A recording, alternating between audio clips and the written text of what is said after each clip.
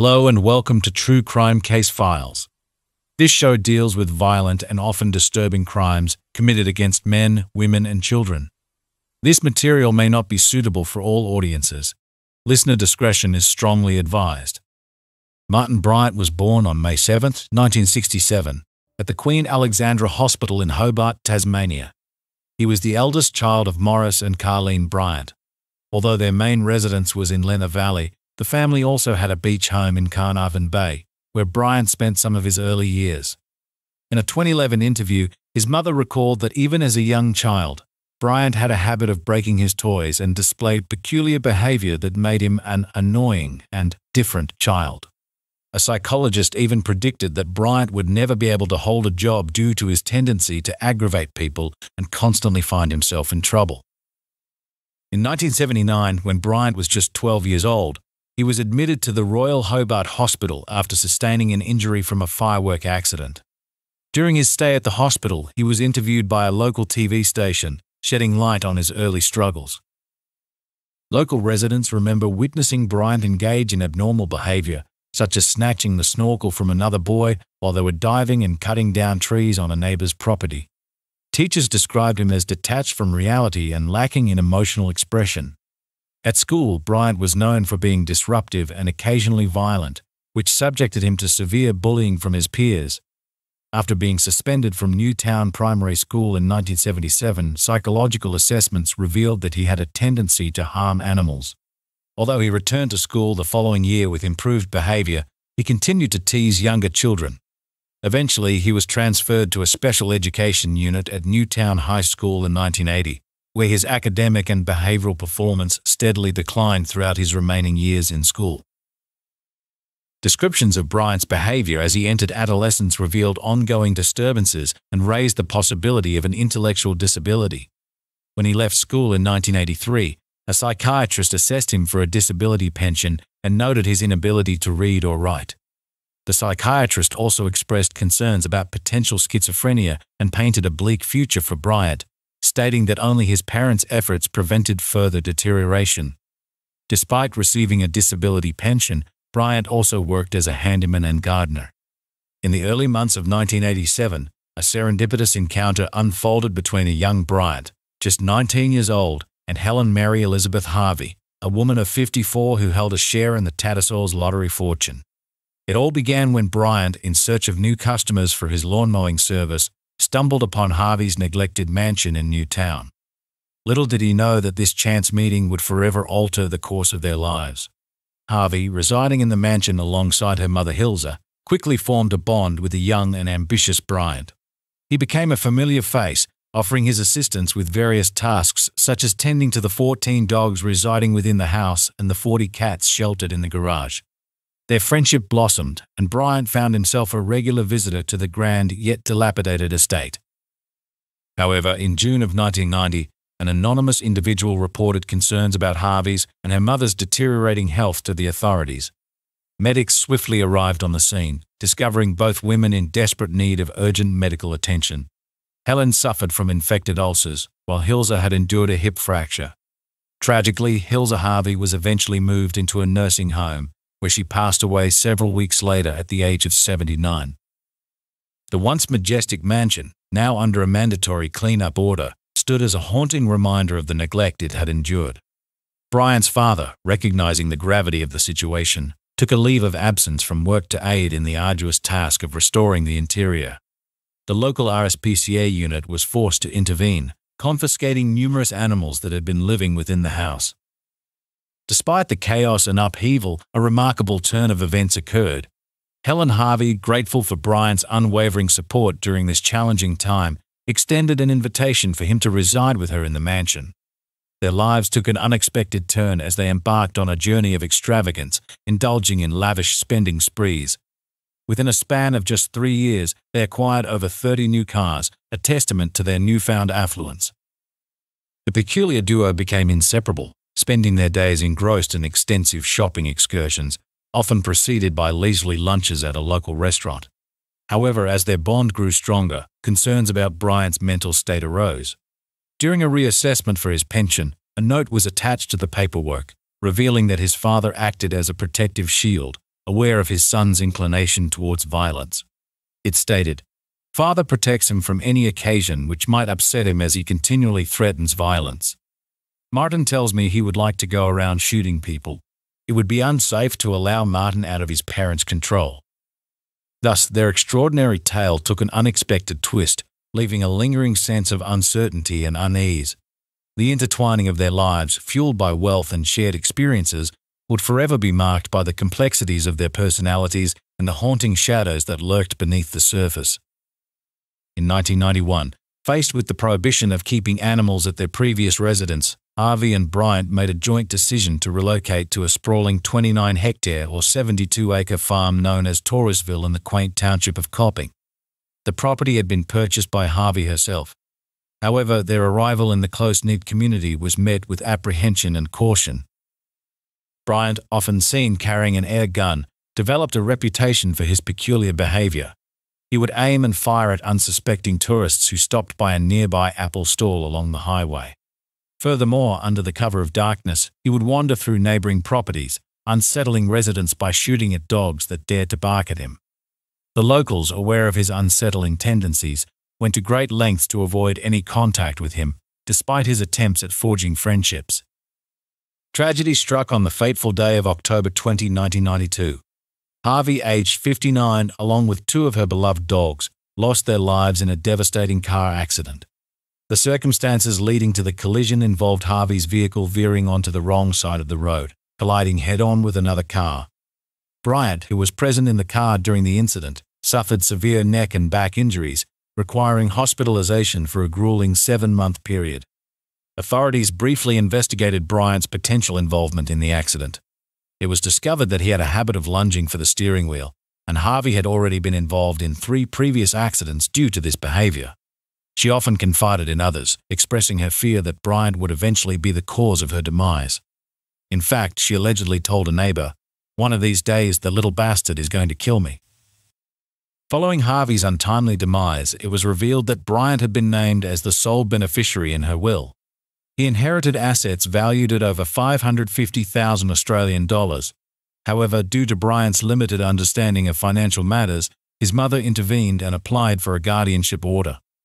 This order granted her the authority to manage Bryant's assets through the assistance of public trustees, as evidence suggested a decline in his intellectual capacity. The aftermath of the accident and the subsequent legal proceedings only added to the enigmatic nature of their relationship. The complexities of their bond and the circumstances surrounding their lives continue to unravel, leaving a trail of unanswered questions and an air of uncertainty. Following Harvey's passing, Maurice Bryant, a 60-year-old man, took on the responsibility of managing the Copping farm. Meanwhile, Bryant himself returned to his family home to recover after his hospital stay. Struggling with his emotions, Maurice sought solace in antidepressants and discreetly transferred his joint bank account and utilities into his wife's name. 2 months later, on August 14, 1993, a visitor arrived at the Copping property in search of Maurice. To their surprise, they discovered a note pinned to the door instructing them to call the police. Additionally, they found a substantial amount of money in Maurice's car. Although the rates officer initially found no cause for concern, letters sent to the local council chambers raised alarm, prompting council members and police to intervene. Despite their efforts, a search for Maurice on the property yielded no results. Eventually, divers were called in to explore the 4 dams surrounding the farmhouse. Tragically, on August 16th, Maurice's lifeless body was discovered in the dam closest to the house, with a diving weight belt tightly fastened around his neck. The police deemed the death unnatural and ruled it a suicide. As a result, Bryant inherited his father's superannuation fund, amounting to $250,000. Subsequently, Bryant made the decision to sell the Copping farm for $143,000 Australian dollars, choosing to retain ownership of the new town mansion. With his newfound independence, Bryant's fashion choices took a peculiar turn. He abandoned his customary white overalls in favor of attire that reflected Harvey's affluent status. However, as he found himself increasingly alone, Bryant's wardrobe became even more eccentric. He would often be seen wearing a grey linen suit, accompanied by a cravat, lizard skin shoes, and a Panama hat, all while carrying a briefcase during the day. Bryant would boast to anyone who would listen about his successful career as a businessman. At the restaurant he frequented, he would don an electric blue suit with flared trousers and a ruffled shirt, drawing attention and ridicule from both staff and customers. The owner of the establishment recalled the scene, expressing sympathy for Bryant's loneliness, realizing that he lacked genuine companionship. After losing both his father and Harvey, Bryant's loneliness grew more intense. From 1993 to late 1995, he embarked on numerous trips abroad, visiting different countries a total of 14 times. The record of his domestic flights filled 3 pages, highlighting his constant need to escape. Surprisingly, even during his travels, Bryant felt just as isolated as he did back home in Tasmania. However, he found solace in the flights themselves, relishing the opportunity to engage in conversations with his fellow passengers who were bound by social norms to be polite. These interactions became a source of joy for Bryant, and he delighted in recounting the interesting discussions he had with his temporary companions. Unfortunately, Bryant's emotional state deteriorated to the point where he contemplated ending his own life. He believed that more and more people were turning against him, despite his attempts to be friendly. The rejection he experienced only deepened his despair. As a result, Bryant's alcohol consumption escalated, even though he had previously been a moderate drinker. In the 6 months leading up to the tragic events at Port Arthur, his average daily intake of alcohol skyrocketed. Half a bottle of Sambuca, a bottle of Bailey's Irish Cream, and various other sweet alcoholic beverages became his regular companions. Bryant admitted that the idea of carrying out the Port Arthur massacre had been brewing in his mind for several weeks before the actual event. However, his explanations for his actions have been inconsistent and muddled. It is possible that his motivation stemmed from a desperate desire for attention, as he allegedly told a neighbor, "I'll do something that will make everyone remember me." Bryant's defense psychiatrist, Paul Mullen, suggested that the catalyst for his plan may have been the Dunblane massacre, which occurred before Port Arthur.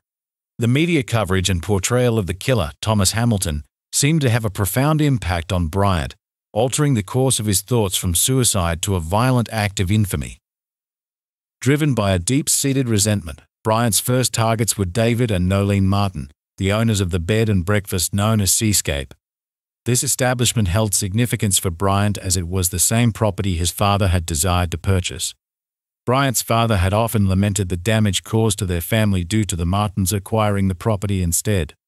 Fueling his anger, Bryant believed that the Martins had intentionally bought the bed and breakfast out of spite towards his family, holding them responsible for his father's descent into depression and subsequent suicide. In a tragic act of vengeance, Bryant entered the guest house and fatally shot the Martins, taking their weapons and the keys to the property before proceeding to the Port Arthur site. Arriving at Port Arthur, Bryant entered the Broad Arrow Cafe, carrying a conspicuous blue duffel bag. As he sat down to eat, he attempted to strike up conversations with unsuspecting individuals, discussing peculiar topics such as the absence of wasps in the area and the unusual decline in Japanese tourists. Finishing his meal, Bryant moved to the back of the cafe and placed a video camera on an unoccupied table. It was at this moment that he revealed a Colt AR-15 SP-1 carbine, a semi-automatic rifle, and without hesitation, began firing indiscriminately at patrons and staff. In a matter of seconds, 17 shots were discharged, resulting in the deaths of 12 people and the injury of 10 others. Bryant then proceeded to the opposite side of the cafe, firing 12 more rounds, claiming the lives of 8 additional victims while injuring 2. Swiftly reloading his weapon, he fled the scene, continuing his assault on innocent individuals in the car park and from the confines of his yellow Volvo 244 as he made his escape. Tragically, 4 more lives were lost, and 6 others were left wounded in his wake. After driving a short distance from the Port Arthur site, Bryant spotted a woman walking with her 2 children. Seizing the opportunity, he stopped his car and fired 2 shots, instantly killing the woman and the child she held in her arms. The older child managed to escape, but Bryant pursued her relentlessly, eventually catching up and fatally shooting her with a single bullet. Fueled by his rampage, Bryant then targeted a gold BMW, ruthlessly taking the lives of all 4 occupants in order to steal the vehicle. Continuing his deadly spree, he encountered a couple in a white Toyota. Brandishing his weapon, he forced the male occupant into the trunk. Before leaving, he callously fired 2 shots through the Toyota's windshield, killing the female driver. After returning to the guest house, Bryant decided to take drastic measures. He set the stolen car ablaze, ensuring that any evidence would be destroyed. With his hostage in tow, he led them back inside the house, where the lifeless bodies of the Martins lay. The police were quick to respond, surrounding the area and attempting to negotiate with Bryant for hours on end. However, their efforts were in vain as the battery on Bryant's phone eventually died, cutting off all communication. Bryant's sole demand throughout the negotiations was to be transported to an airport via an army helicopter. Despite the police's best efforts, they were unable to meet this demand. Tragically, during the tense standoff, Bryant took the life of his hostage, escalating the already dire situation. The following morning, after enduring a grueling 18 hours of chaos, Bryant set fire to the guest house in an attempt to create confusion and make his escape. However, his plan was thwarted, and he suffered burns to his back and buttocks in the process. Finally captured, Bryant was immediately taken to Royal Hobart Hospital, where he received medical treatment while being closely guarded by authorities. In the aftermath of the Port Arthur massacre, the media came under scrutiny for their questionable journalistic practices. The publication of manipulated photographs in The Australian, which altered Bryant's eyes to make him appear deranged and menacing, sparked widespread criticism. Despite the backlash, these doctored images continued to be used in media reporting for years to come. Furthermore, concerns were raised regarding the acquisition of these photographs, raising questions about the ethics and integrity of the media industry. The media's coverage of Bryant's case was criticised by the Tasmanian Director of Public Prosecutions, who argued that it compromised his right to a fair trial. As a result, legal action was taken against several news outlets, including The Australian, the Hobart Mercury, The Age, and the ABC. David Flint, the chairman of the Australian Press Council at the time, countered this argument by suggesting that it was the law, not the newspapers, that needed to change. He believed that altering the law would not necessarily result in trial by media. The Australian newspapers were also scrutinised for their portrayal of Bryant and the understanding of the type of person responsible for such killings. In response to the mass shooting, Australian state and territory governments implemented strict restrictions on firearms, including semi-automatic rifles, shotguns with more than 5 shots, and high-capacity rifle magazines. There were also limitations placed on low-capacity repeating shotguns and rim-fire semi-automatic rifles. Although controversial, the opposition to these new laws was overcome by media coverage of the massacre and the growing public opinion following the shootings. Bryant's readiness for trial was assessed, and the court set the commencement date for November 7, 1996.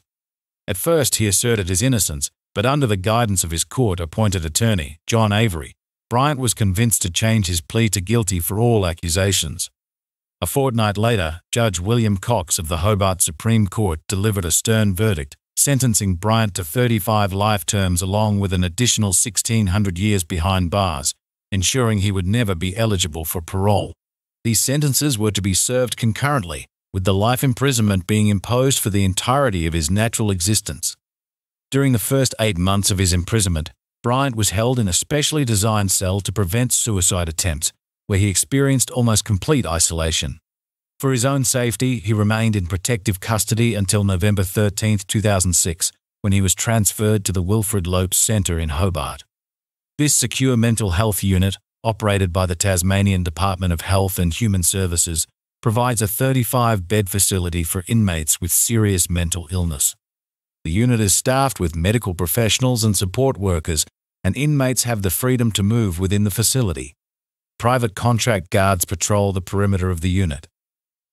In July 2003, an incident occurred where an inmate sprayed a cleaning solution into his eyes, resulting in his transfer to the Royal Hobart Hospital. On March 25, Bryant attempted to end his life by slashing his wrist with a razor blade. 2 days later, he cut his throat with another razor blade and was briefly hospitalized. Currently, Bryant is housed in the maximum security Risdon prison near Hobart.